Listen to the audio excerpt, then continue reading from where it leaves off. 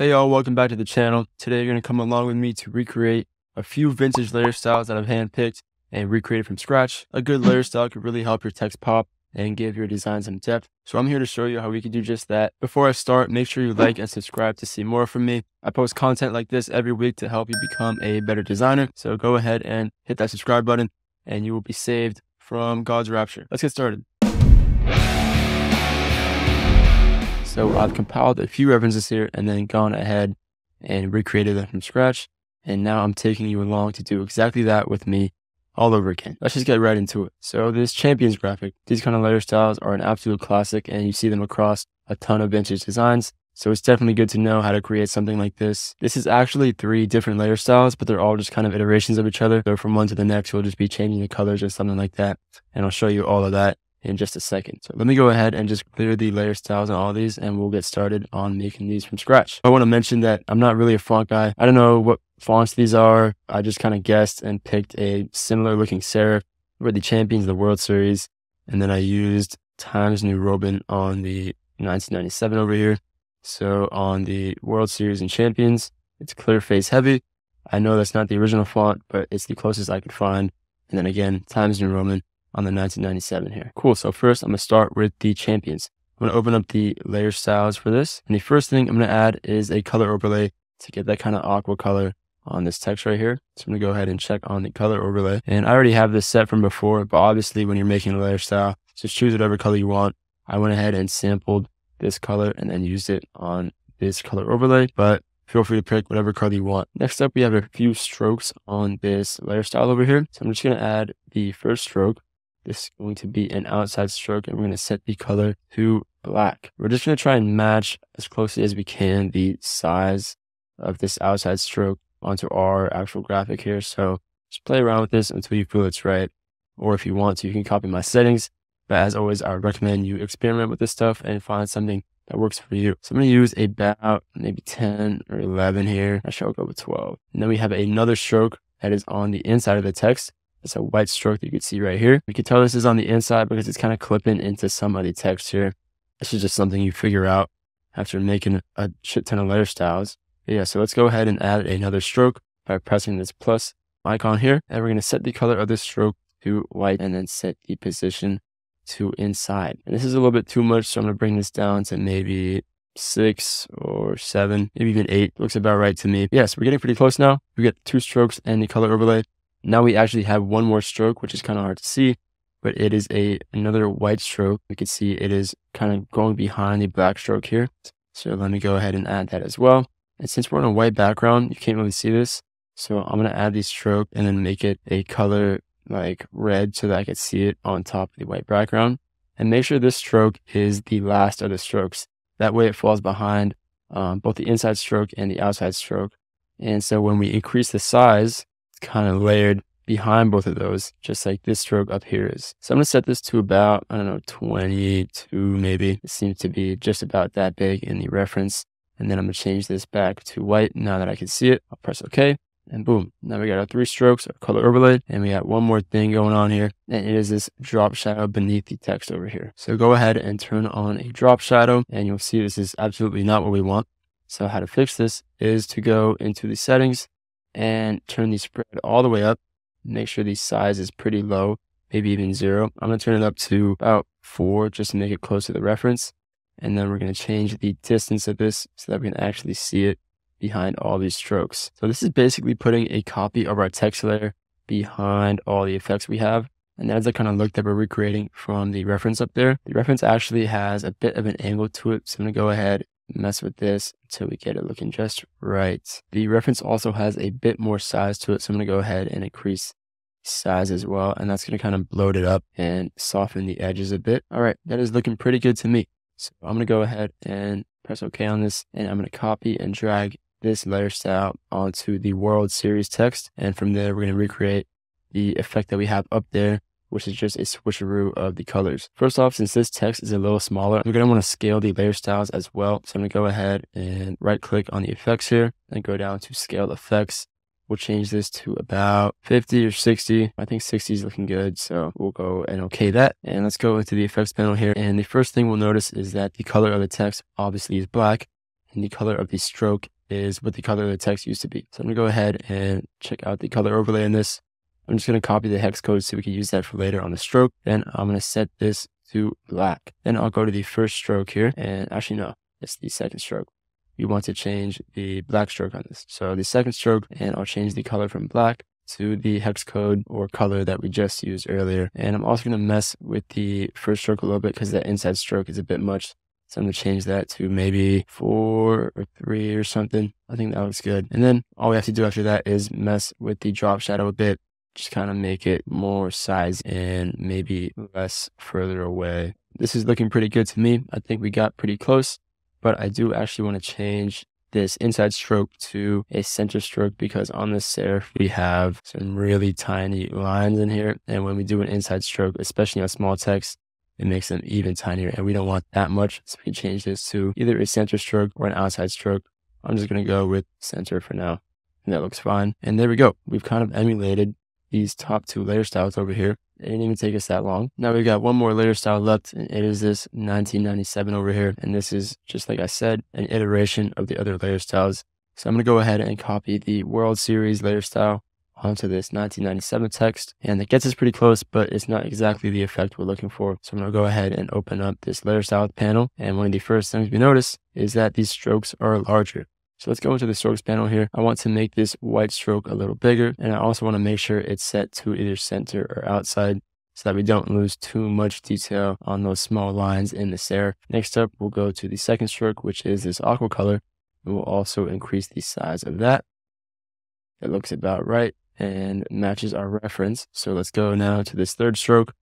And this is actually a black stroke in the reference. We're going to change the color of this to black. And then we're just going to drag the size up until it matches our reference. Okay, cool. Looks pretty good to me. Maybe the drop shadow could use some work. I think it's just more distance out from the text.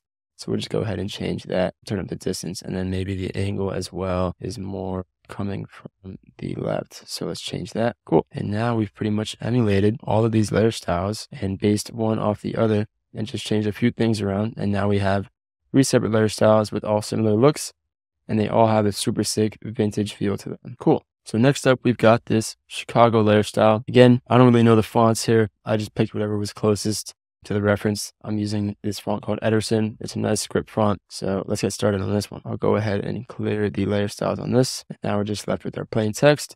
And again, we're going to start by getting the base color down. So this is actually a gradient overlay instead of a color overlay. And you can tell because there's a gradient there instead of a color. Is that patronizing? Sorry. All right. Well, anyway, we're going to turn on that gradient overlay.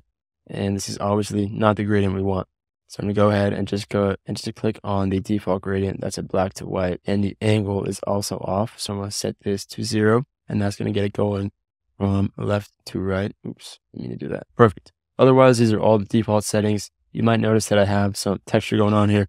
There's just some noise that I've clipped to the layer styles group so that it can look more accurate to our vintage references here. But you don't have to do that. Anyway, it is now time to match the colors to the gradient on our reference. So I'm going to open up the gradient panel here, and I'm going to set the leftmost side here, the black, to this yellow that we have here in our reference. And this is kind of a really opaque yellow, so I'm going to turn the saturation all the way up. And then secondly, we have this kind of salmon color that's in the midtone. So I'm going to click right in the middle here, and I'll change that to a similar color. Let me go ahead and color pick that out and see how close I can get to that. All right. And then lastly, we have this really deep red. So I'm going to click on the far right picker over here and set that to a nice deep red. Let me try and get that perfect. That looks good to me. Cool. Let's press OK on this. Press OK again. And one thing you'll notice is that this gradient is not really as sharp or as harsh as the reference gradient. And to get it looking like that, something we could do is mess with the scale here. So if we bring the scale down, the gradients start to blend into each other in a more harsh manner. So there's less of a fade between them. So we can turn this down to something really low, but we're still not getting quite the effect that we have up here in our reference. So I'm going to go back to the gradient panel here, and now we can mess with the blend bias of these colors. So we have this little diamond icon in the middle, allows us to change how one color blends to the next. So I'm going to go ahead and drag these until it looks right. Obviously, you don't have to do this for your layer styles. You're not going to be, or maybe you are, but most of the time you're not going to be recreating exactly a layer style from a reference. So Obviously, just play with this and find something that you like. I'm going to go ahead and mess with these colors until I get it looking close to our reference. Cool, this is looking pretty good. I ended up just duplicating the salmon color and putting it on either side, and that gets us this nice harsh blend from one color to the next. So now I'm going to press OK on this, and I'll start building out some of the other effects. So the first thing we have here is a white stroke. So I'm going to go ahead and add a stroke here, and we already have that white stroke kind of set up from our previous layer style. I'm going to make sure this stroke is set to the outside position. You'll see why later. And then about 7 actually works, maybe 8, maybe even 9. I'm going to go with 8 here actually. Cool. Now we have another stroke on the outside, which you can see if I zoom in here is sort of a black stroke. We are on a black background, so you would not be able to see that. And that is why I'm just going to add it and set the color to like a blue or something that you could see. But obviously, if you have some graphics or whatever behind your text layer, then you can set this to black and it will work just fine. So I've chose this muted brown. I'm just going to press OK on that and move on to the next effect, which is this inner shadow that we have here. So I'm going to go ahead and turn on the inner shadow. This is obviously not what we want. I'm going to reset this to default. I don't know if this is your default. Maybe this is something that I set myself. But either way, you're going to want to bring the choke all the way up to 100. Turn the size down to 1 and then play with the distance. I'm going to turn the distance down to about, let's go for 6. Looks sort of close to our reference, maybe 5. And then the angle is a bit off. So let me just play with that until it looks as close to our reference as possible. Cool. Looks like we replicated this pretty faithfully. I'm going to go ahead and add some other effects in here because I feel like it could be cooler that way. So first thing I'm going to do is add a drop shadow, and we're using the same drop shadow settings from the other layer style. So if I turn this to white or something you can see on the background, you can see it's pretty much just a copy of our text layer, drop shadow down, and it's a pretty cool effect. I'm going to change the color to something like maybe that red that we had before would be cool if I could get that again. All right, that's looking pretty cool. Now I'm actually going to add another drop shadow. So I'm going to press the plus button on this drop shadow, and then I'm going to go to the one that's on the bottom.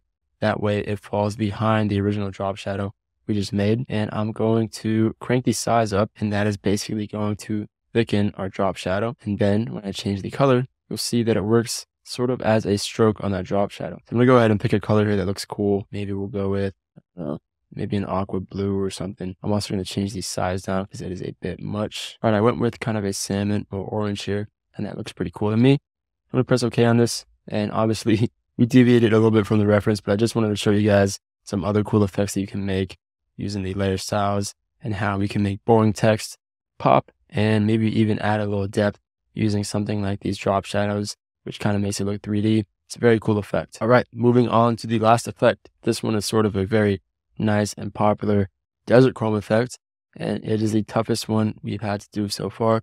So let me just get right into this and show you how to make it. I'll go ahead and clear the layer styles on this, and here we are starting from scratch. So first things first, just like all the other layer styles, we're going to go ahead and get the base color out of the way, and that is this very nice desert chrome red to white to blue gradient. It's like a sunset landscape. Very cool. Let's go ahead and add that in our gradient overlay over here. All right, so this one's pretty straightforward.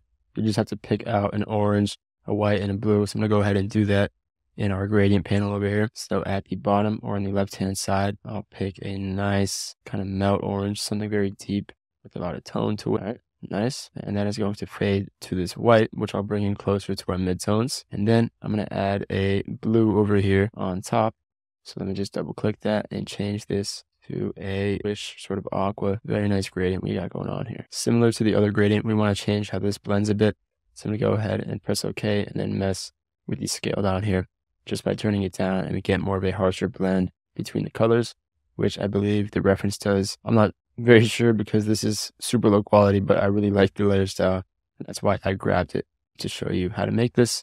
So obviously I can't get it perfect to the reference because I can't really see the reference, but I'm going to get it as close as I can and add some effects that I think you'll enjoy. Cool. So next up, after the gradient, we have a stroke on this. So I'm going to go ahead and click on our stroke, and I'm just going to leave the color as white and try and get this as close as we can to our reference in terms of size. And you'll notice that the stroke on our reference is kind of chromed out. It's very cool, but we can't really get that with just a simple stroke here. The most we could do is change the fill type to a gradient and maybe try a chrome gradient here.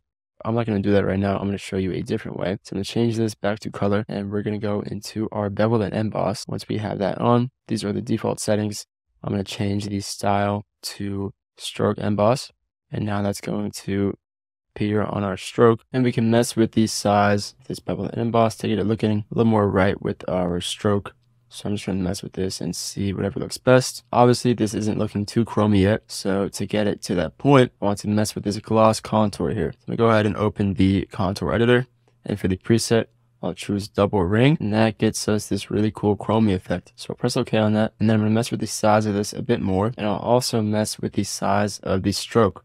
Now that we have all the bevel and emboss stuff set up, I can change the stroke to be larger. And that is going to interplay with the bevel and emboss. So obviously this part is up to you. Just find whatever size you think looks best. I'm going to go with something like maybe 12. I think that looks pretty good. All right, so now I'm going to go back into our bevel and emboss and change the size a bit. Make sure that matches with our stroke. That's looking pretty good. We can also change the opacity of this shadow mode over here. If say you want some darker contour in this, I'm going to leave it around the middle range, maybe 50, 60. But of course, play with this to your liking. Next up, we're actually going to add another stroke. So I'm going to go to the stroke, and I'm going to press the plus icon, and this stroke is going to be positioned on the inside. You can see that also interplays with the bevel and emboss, but it's a bit too much of an effect.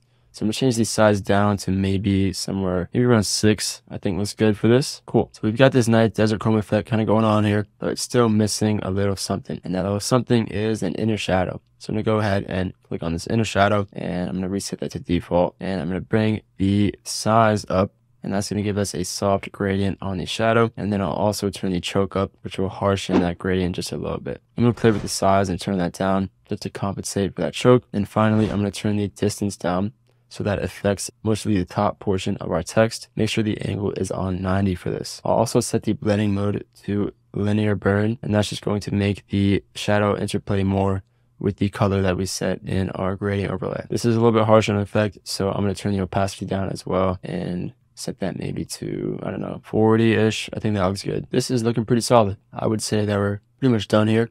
I'm going to go ahead and add another effect that the reference doesn't have, but I think would fit this layer style very well, and that is another inner shadow, and this one's going to be a bit harsher. So I'm going to press the plus on this inner shadow. I'll go to the bottom one here, and then I'm going to turn the size down a bit, turn the choke up a bit, and turn the distance down. I think I actually need to turn the choke up a little bit more, kind of get that harsh, almost stroke look on that. Looking good. I'll turn the opacity down just a little bit more. All right, and now we have this really cool and tasteful desert chrome effect. It's got this nice chromed out stroke, and of course the sunset gradient as the base color for it. And that's going to do it, folks. Look at how beautiful these layer styles are, and we created this all from scratch. I really hope you learned something from this video. This was a fun one to make. Remember that I make content like this every week to help you become a better designer, so definitely go ahead and hit that subscribe button and that like button and make me happy. Hopefully now you feel a bit more confident in your layer styles game. You can go ahead and create some cool vintage graphics with this. As always, thank you so much for watching. I really appreciate the support, and I'll see you in the next video. Peace.